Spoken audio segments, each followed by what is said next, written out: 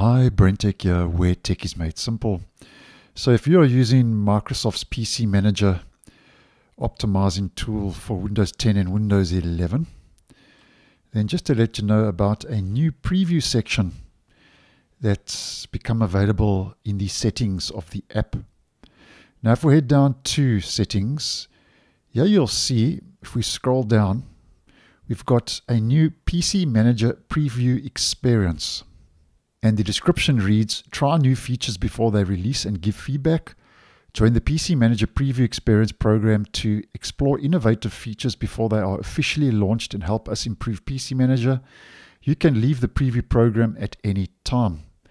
So this is what it looked like before I signed up. So you will see start now, and then you can log into Microsoft account to register for the PC Manager Preview Experience. So obviously to register for this new feature, you have to log in with your Microsoft account, so it is optional.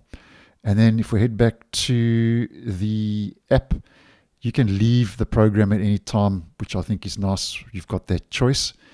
And this is going to be interesting because I have signed in. I've been signed in now for a couple of hours when I first saw it early this morning. And although I have signed in and enrolled for the PC Manager Preview Experience, I'm still not seeing any new little features that are available that Microsoft is pushing out with that preview experience. But nonetheless, just making you aware that if you are using the app and want to get your hands on some new features before they make their way to the stable release and to the general public, then you can sign up. Obviously, you have to sign in with a Microsoft account. And if you're not happy to do that, then you can just ignore it. And it seems to be rolling out on a controlled rollout, because I'm only seeing this on my Windows 11 device and not my Windows 10. But I have noticed with PC Manager, it does roll out at different times in different regions when little upgrades and updates are made available. And the latest version for this to be featured is 3.17.2.0.